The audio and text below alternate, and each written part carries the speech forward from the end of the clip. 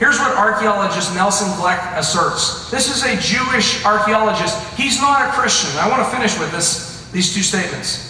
It may be stated categorically that no archaeological discovery has ever contradicted a biblical reference. And listen, if you think about that, when you think about the thousands of artifacts, and you think about the literally tens of thousands of documentary evidence that we have, not one time have they found one shred of evidence that contradicts a biblical reference. Luke's saying, bring it.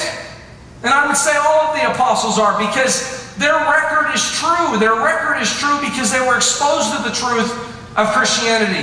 They witnessed miracles. They performed miracles. They witnessed Christ's life. And they themselves were willing to die. They themselves had disciples. That's why you have the church fathers. Ignatius was a disciple of the apostles. Polycarp was a disciple of the apostles. We believe Irenaeus may have even known the apostles. And we're talking about so many different people who, with the evidence of their life, said, you can do whatever you want to do to me. I know what I've seen with my own eyes. Final quote, and we'll finish with this thought.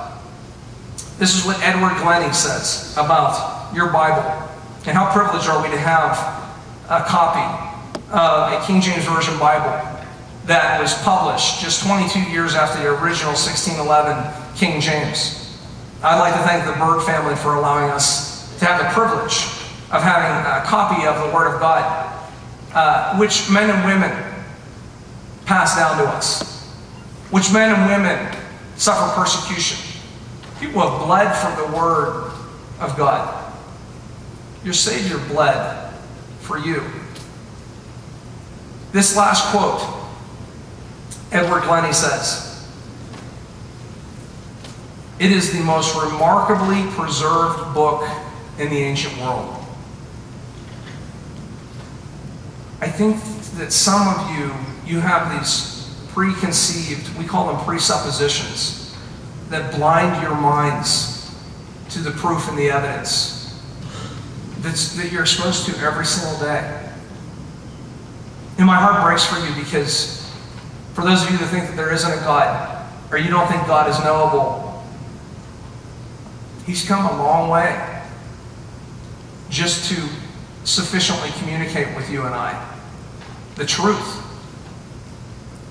I didn't tell you this at the beginning of this lesson because I was afraid that some of you would tune out. But I want you to realize something, and this causes me great fear.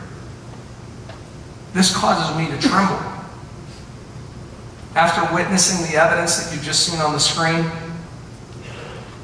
and even for those of you that are sleeping, you're now responsible. You're now responsible for the evidence that you've been exposed to. Jesus Himself says, "To whom much is given, much is required." Thank you.